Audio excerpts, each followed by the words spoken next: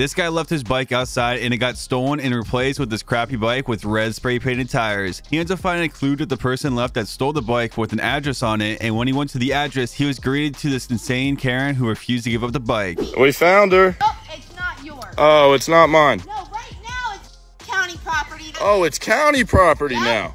If Really? You call Ricky. Face with your camera phone. Ricky Bobby?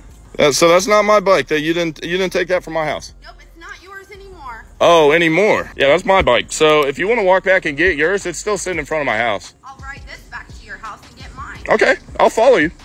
That's fair. No, because you're gonna run me over with your. I'm not gonna run you over. You want to follow me back to my house? Yeah.